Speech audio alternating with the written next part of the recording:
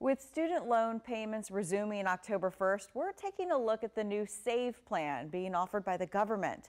Eligible borrowers can enroll in this new income-driven repayment plan that could lower monthly bills and reduce the amount paid over the lifetime of a student loan. Once the plan is phased in, some people will see their monthly bills cut in half and remaining debt canceled after making at least 10 years in payments. Cherry Dale, a financial coach with the Virginia Credit Union, says if you're single and make $32,800 a year, you would qualify for a zero payment option. You do want to keep in mind they're not erasing that debt. That debt is still there, right? And you still owe it.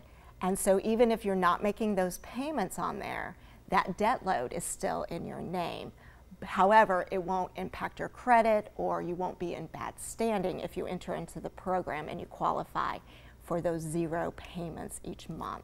Under the SAVE plan, a qualifying family of 4 earning $67,500 or less also might not owe a payment. She says if you make your monthly payment, your loan balance won't grow because of unpaid interest. Let's say they don't owe anything each month. That doesn't mean they don't necessarily make any payment. They could still make a $50 payment.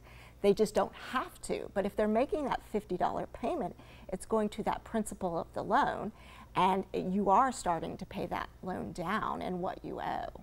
If you'd like to enroll and see if you qualify, you can go over to studentaid.gov.